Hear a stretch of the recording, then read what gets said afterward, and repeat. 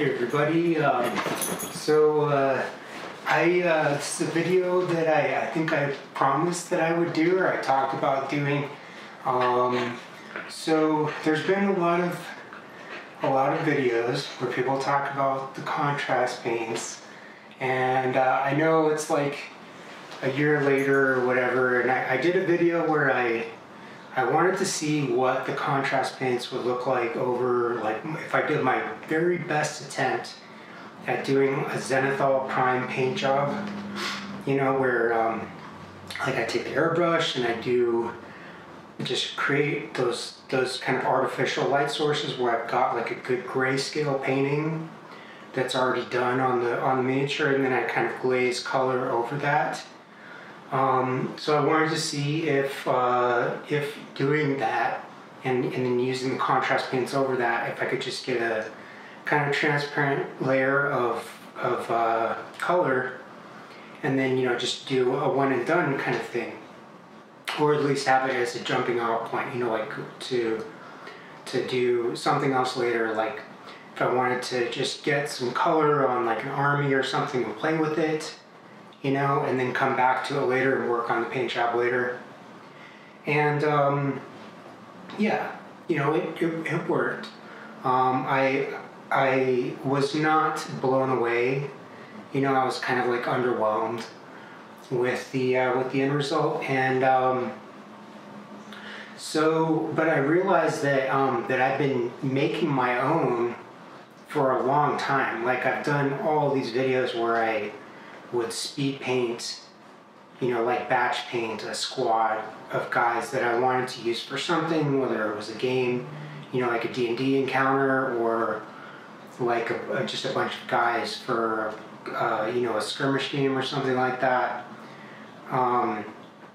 And my solution was to mix equal part, to mix, well, I'm a Vallejo guy, so I would mix game ink, and then I would use like something like model air or model color, which are typically, it's a lot thinner consistency, it's runnier, and it's not quite as opaque, and they have really, they're very matte. The colors are very, very matte. They have a very matte finish, and that's by design.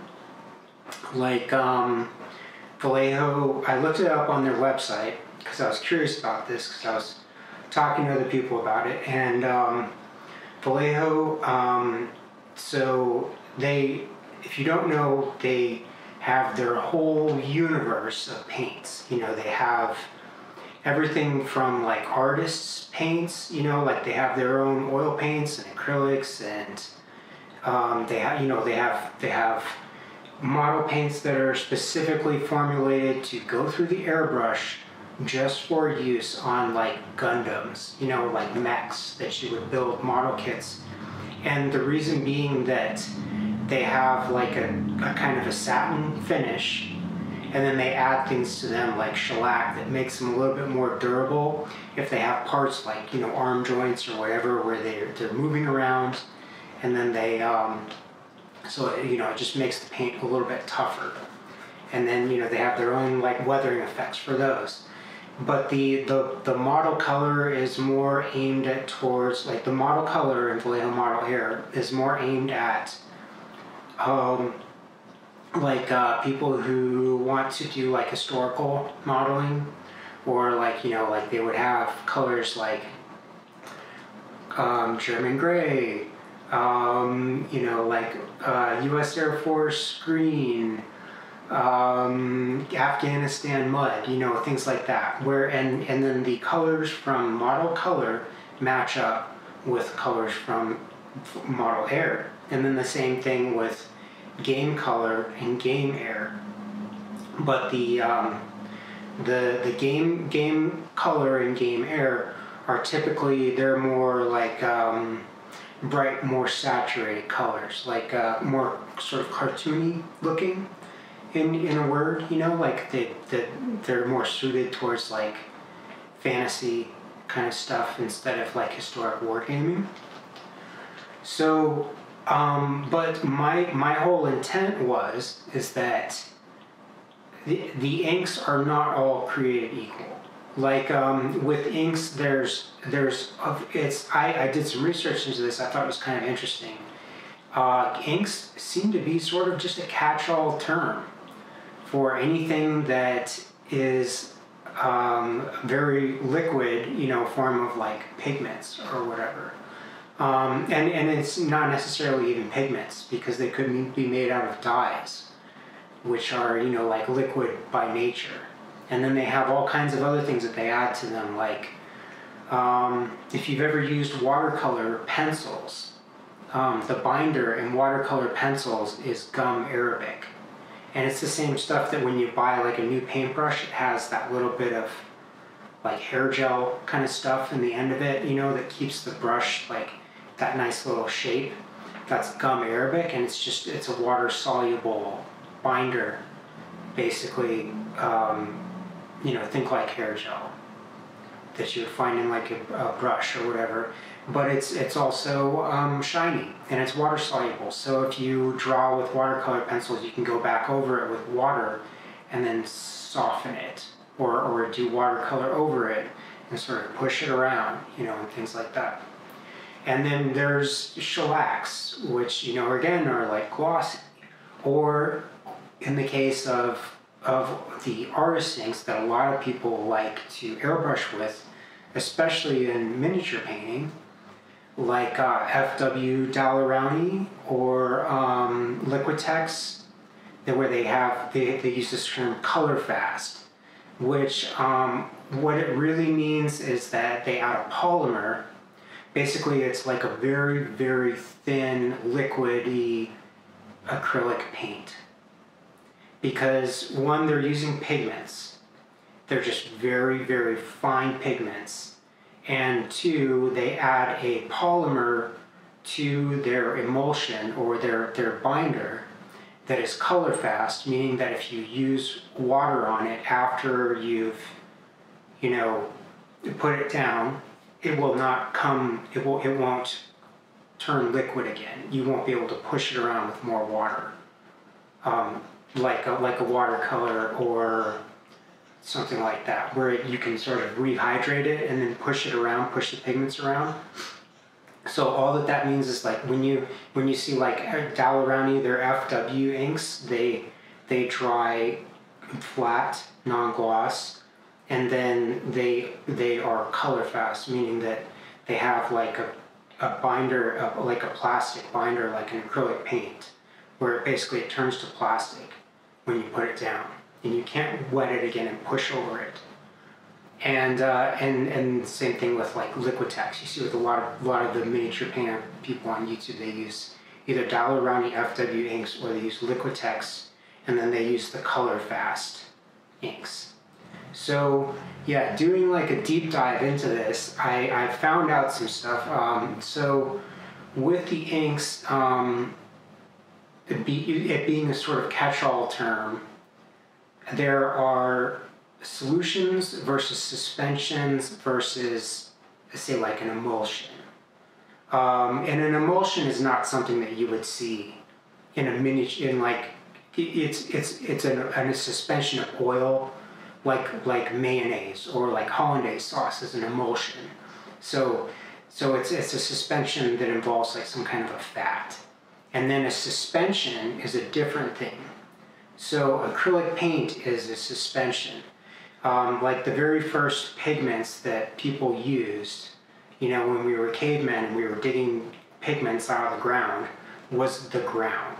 Like you see pigments that are like charcoal or like burnt umber or raw umber, raw sienna, burnt sienna are colors that are just dug straight out of the ground. They're earth tones, and then they either burn them or they use them plain to get the color that they were looking for, and they're very classical tones like that you see in a lot of like Renaissance like sketching and stuff like that. People they use raw umber, raw sienna, burnt sienna, colors like that, and they're very, very old pigments, and they're just basically dug out of the ground. Like the color lamp black, they got the pigments from using the soot from like oil lanterns and it was just a nice black pigment. And then they suspend that in something like with oil paints, the binder is oil. It's linseed oil. Or in acrylics, the binder is a polymer. It's a plastic polymer. So yeah, with the Liquitex and the like Daler-Rowney FW inks, they're actually acrylic paint. They're just in sort of an ink format. Like a solution versus a suspension. If you think of a solution is going to be like Kool-Aid, versus a suspension is, think of like swirled, like sort of like muddy water, where like Kool-Aid, if you mix up the sugar into Kool-Aid with the color and the water and everything, basically you can leave that Kool-Aid in the fridge forever. The sugar is never going to settle at the bottom. It's a permanent solution. It's been completely dissolved and it's turned into its own thing. It's a solution.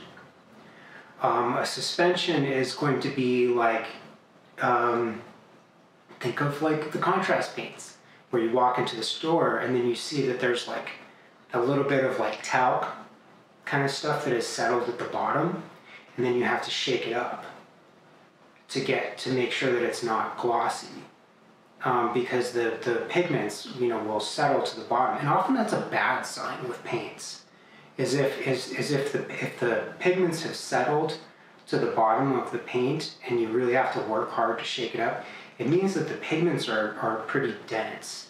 It means that they don't want to stay suspended in the cells of the polymer, and like when you thin them out, you get that sort of coffee staining look that like contrast paints and a lot of like washes and things like that are kind of notorious for, where you get the look like you spilled coffee and then wiped it up. Like that's the kind of coffee staining look. But so what I typically do is I take half and half. I take the ink, which is a solution, and then I mix it with the paint with the nice fine particles that's already thinned out, like an airbrush paint that's not completely opaque.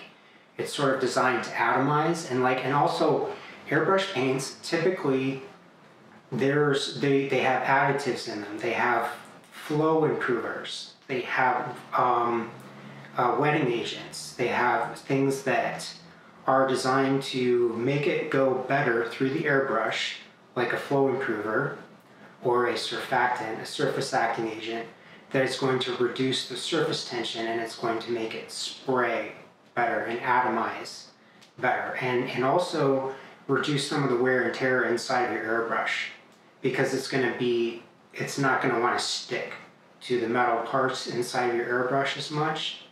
And that's why it's important to like prime your models before you airbrush, use airbrush paints and things like that.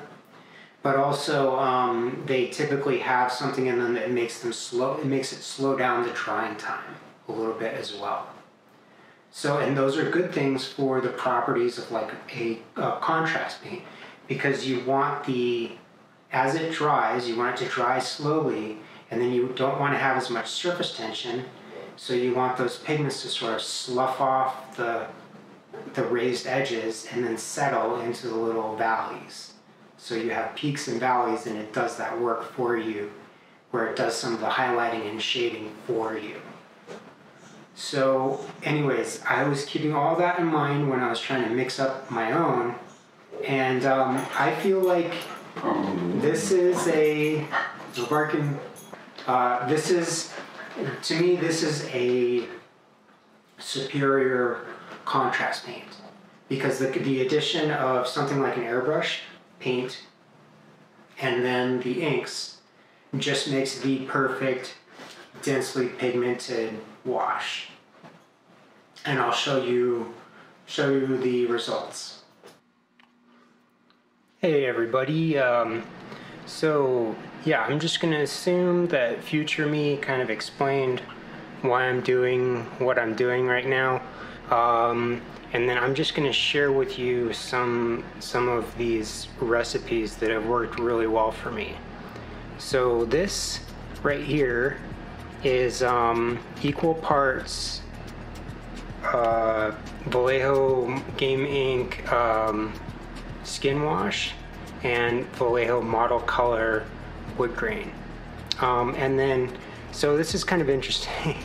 This is a mini that I was working on, and then I used the skin wash on it, and I thought that it looked, you know, it does look like a sort of darker skin color, but it almost looks like cartoonishly red, like some kind of offensive, like Native American stereotype thing. But it does make a really nice looking wood.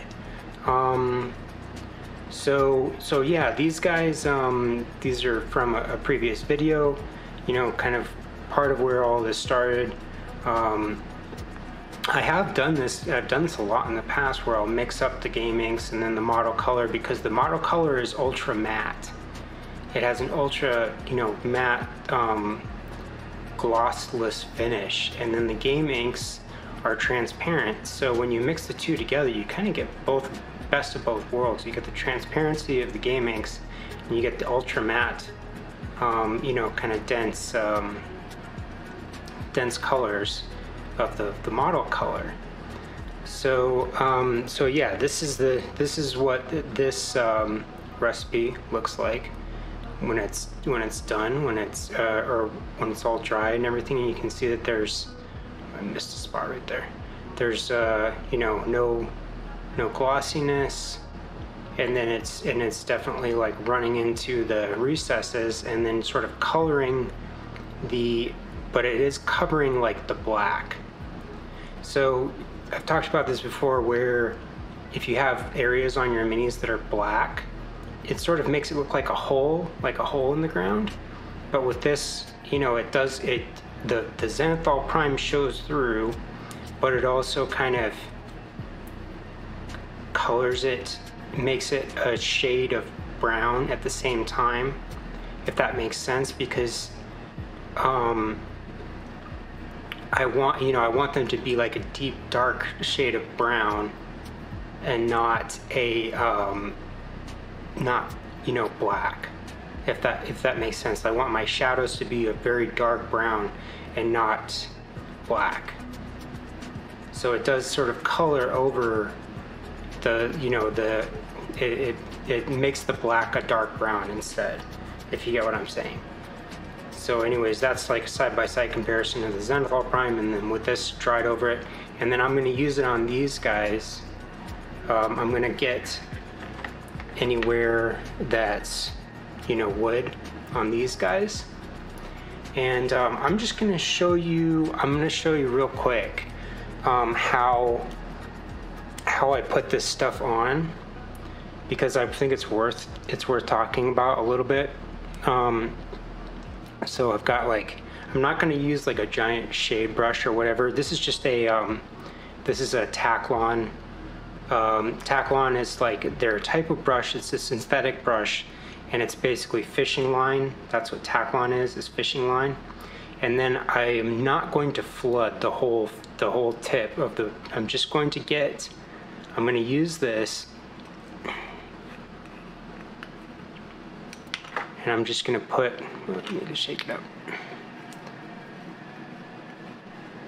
I'm going to just put like that much on the tip. Whoops, that's almost that's a little bit too much.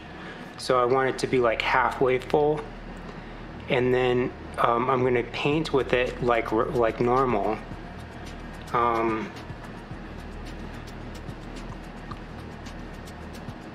So I'm not gonna flood it, you know.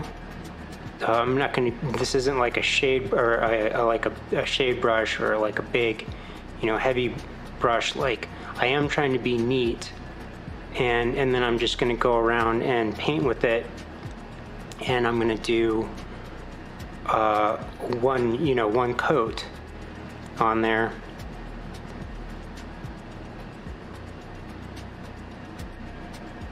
But kind of thick, you know, to just get good coverage. and it's just like just the right amount of opacity, just the right amount of like, because I basically just want to glaze a color on top of my zenithal paint job.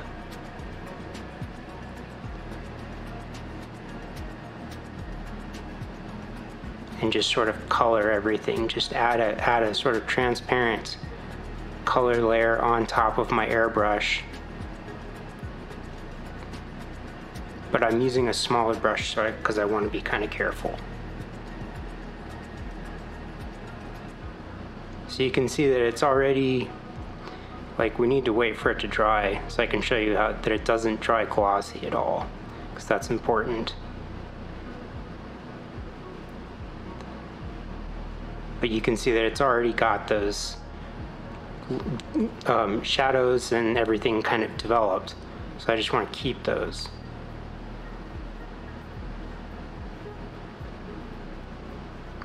Because this is a really good way to like speed paint a whole army, you know, of guys. And then if I want to, I can come back to them later, and it's still, you know, it's a good foundation to do like a really good paint job later. So I'll show you what it looks like when they're dried. Okay, so these guys are not totally dry yet, so they're going to be a little bit, you're going to see a little bit of that glossiness, but dry to the touch. If I turn it around, you can see how I've got my shadows in there, and then I have my highlights, and they're already pretty developed. So what I can do with that is just, you know, like kind of dry brush over it a little bit, and that'll get rid of all of the coffee staining. But on the wood, you know, it doesn't look bad for wood grain, not at all. But yeah, I'm gonna let these guys get totally dry. But there's another different, so, you know, this is not going to be my Vallejo version. This is a different thing, or a different kind of recipe.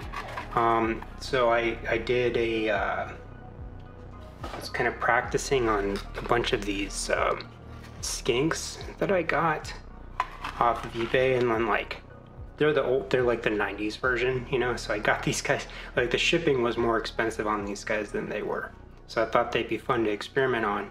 But I mixed up a blue color, which, you know, is like the base color for these guys, and then just did a little bit of dry brushing on top of them. Where's the one that's like most of the way done? Yeah, you can kind of see this guy, like, whoops. I like the finished paint scheme. You know, let me know if you guys, if you're interested in seeing how I do this paint scheme. Like, I was just kind of playing with this, but right, you know, say something in the comments or something if you want to see like how to do this paint scheme. But the blue, you know, is so here's a guy that's primed, right? So you can see that he does have this black kind of shadows, and this guy definitely has, you know, blue. Like this has a little bit better coverage, but it's still, you know, it's the same kind of thing. But I used a different kind of recipe. So I'm using some of these Daler-Rowney FW inks, and then I'm using Vallejo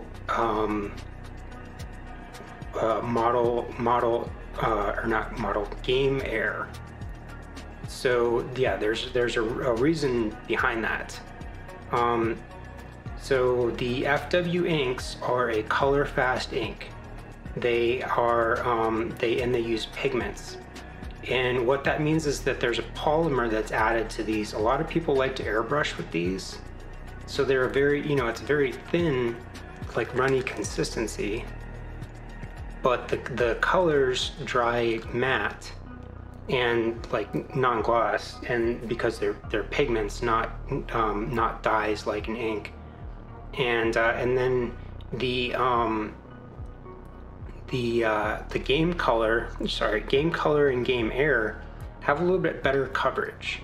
They're a little bit more opaque colors, and you know, again, they're matte. They dry very matte, but they also have very sort of bright saturated colors, as opposed to the, you know, the model color. Like they specialize more in like military kind of range colors, like German gray or, you know, Afghanistan mud or whatever.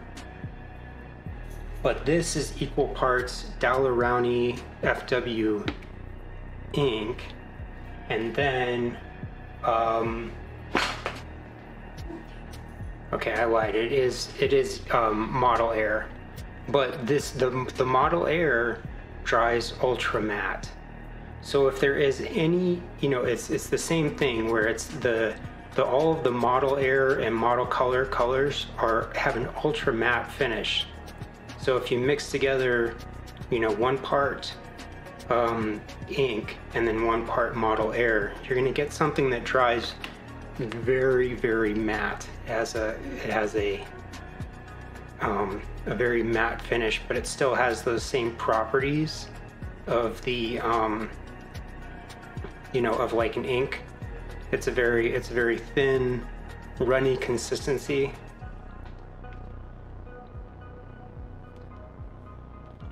And it does sort of settle in the cracks.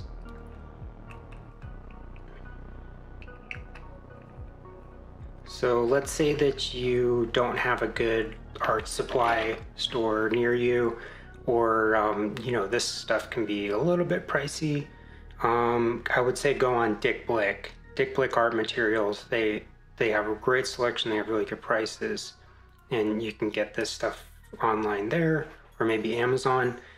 But this is Liquitex, which is the this, you know, it's very similar. It's another color fast ink that has you know, a polymer in it, so it's not going to come up, like, it's not going to come up from handling it, or you know, just getting it wet. So yeah, this is good stuff too, and you can definitely airbrush with this stuff too, just as good as you can airbrush with this. But what I wanted to try was, I wanted to try the cheap stuff. So this is Bombay. This is the stuff. By the way, yeah, Liquitex. You can get Liquitex at Michaels. Michaels carries this stuff. In case you don't have a good art supply store around you, you probably have a Michaels around you somewhere. So this is the cheap stuff. This is like, you can find this at Hobby Lobby. This is Bombay, and it's way too glossy. It dries way too glossy on its own. But you can see, like, well, you can't really. It's transparent, like you can see through the bottle, sort of. I just shook this stuff up so it's full of air bubbles, but this is transparent. So if I add this to, say, some Vallejo Model Air or some Model Color, it should knock all the gloss right out of it. So I want to see if I can make a red, like a deep red, for, you know, just for making like shadows, like deep, for making like dark, a dark red for stuff like this, so that I can go in and just put in my shadows and then go over it and define all the highlights later. Okay, so this is, I'm gonna try and make a sort of a deep, sort of deep red with a combination of this this Bombay red violet and then some Vallejo Model Air rust, and then this is another thing that I add, is a little bit of this wetting agent, and then this is basically, it's just, it reduces the surface tension so that it will flow into the cracks a little bit more, and yeah. So I'm just gonna add equal parts of this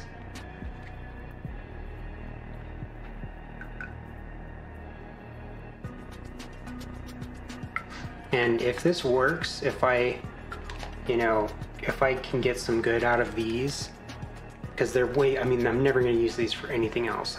I got them to experiment with. They're way too glossy to use for painting. If I can get some good like DIY kind of contrast paint out of this, then that's a huge win for me, because I'm never going to use them for anything else. Also, Vallejo, you know, they're great paints and they're cheap. Oh, I forgot to add the wetting agent.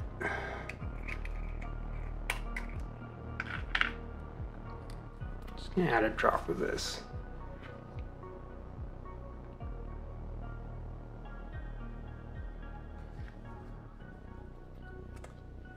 And some people use like dish soap, some people use it's a wetting agent. It's a surfactant, basically. It's just a surface acting agent, and it's sort of, but this is going to slow down the drying time, and it's also going to help things flow into the cracks a little bit more. So that's what you want. You want things, as it dries, you want the pigments to sort of slough off of the raised edges and then flow into the cracks. So this is just going to help with that. It's kind of a nice purple. Do I want to use this on these guys? Because I do kind of want to make their little clay capes red. Yeah, I'm gonna do it. Try it. All right, we'll see if the Model Air knocked enough of the gloss out of these guys.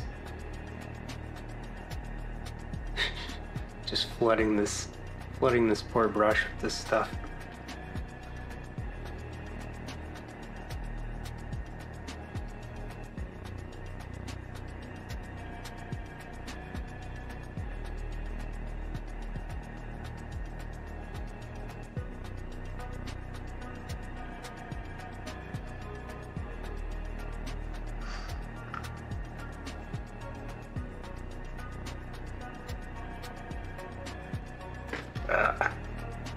I hate it.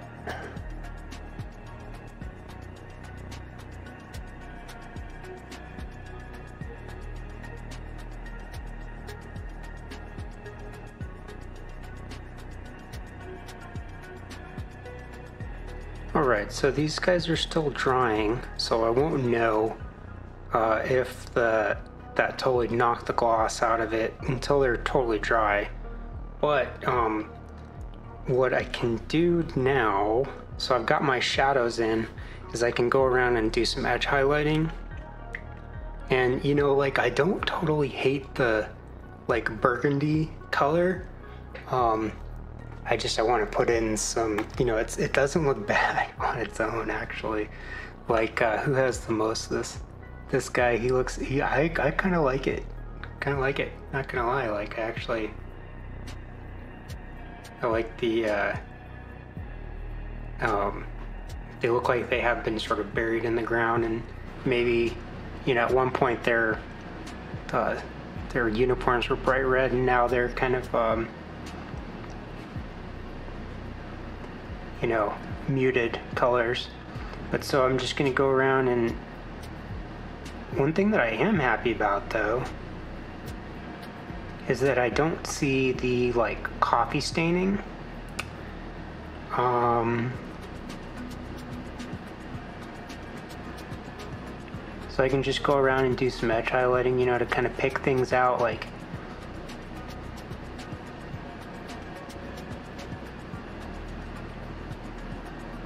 and you know, that's what I really want this stuff for, is to kind of get my shadows in and get those up to where I'm not sure that I even want something where it's totally one coat and done.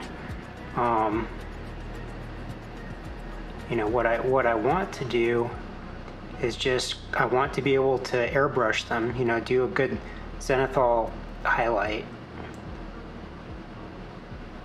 throw on something that will put in those shadows, and then you know, go back and like dry brush or edge highlight later. And like I'm actually doing a little bit of wet blending right now because this stuff is still wet.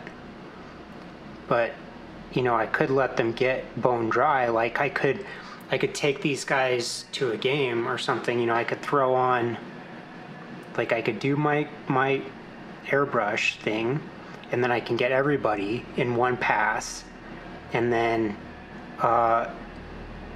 you know, come back to them later, and then I can throw on something, just a shade that will get all those shadows in place and somewhere where I'm happy with it. And then you know, maybe even take them to a game or something, or use them to where they're mostly painted, you know, where I'm not just like embarrassed by having a bunch of gray plastic on the table. And then come back to it later, and also have it be something where if I wanted to, I could keep going with it and get it up to a really nice standard.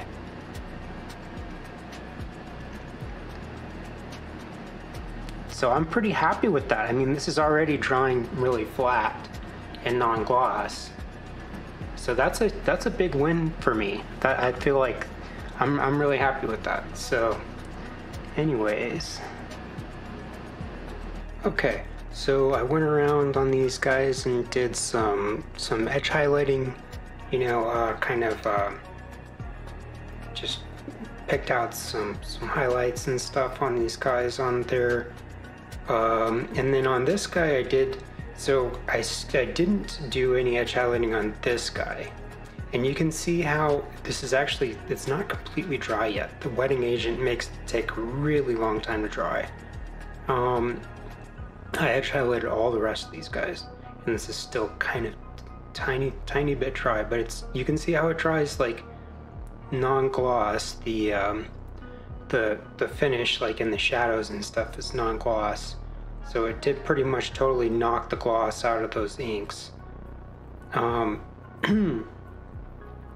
then this is the wood color, and then I just did a little kind of dry brush edge highlight on the shield to kind of show you you can still see it's got its nice shadows in place, and then it's got its highlights, and that's basically just one coat of transparent color. But you can see on this guy, like the highlights are kind of this muted like pink color. That's because the red is pretty transparent. And then you're going over white. So when you're going over the black, it looks burgundy. You know, it comes out looking burgundy, but when you go over white, it comes out looking pinkish. So, and then here's the version that's, you know, edge highlighted. So anyways, yeah, that's a success for me. That's a huge win, and yeah, I'll be using these guys in the future. You know, they're good. They're good paints. So yeah, I'll refer people back to this. But this is kind of interesting. So you can see on this guy, this is supposed to be wood, or I'm pretty sure it's supposed to be wood on his shield. And you can see the coffee staining because it doesn't have the wood grain to it. It has like the coffee staining on it because it just has one kind of solid raised edge, and it doesn't have anywhere for the paints to flow into, so you get that coffee staining look, which, you know, can make a nice looking leather on its own. But yeah, anyways, so kind of interesting. So yeah, I did go ahead and finish these guys off camera. Like, it was mostly just the weapons, like the metallic stuff, doing some kind of rust effects stuff. But the bases is just, that's the raw zenithal prime. But yeah, really effective way to bang out a whole army of little dudes and bring them up to a high tabletop standard. Just, this is all, you know, kind of transparent glazes over one coat, one zenithal kind of grayscale paint job, and then either a little bit of edge highlighting or some dry brushing, you know, or like some kind of weathering effects. So really simple, easy way to bang out a pretty high quality paint job on a bunch of dudes.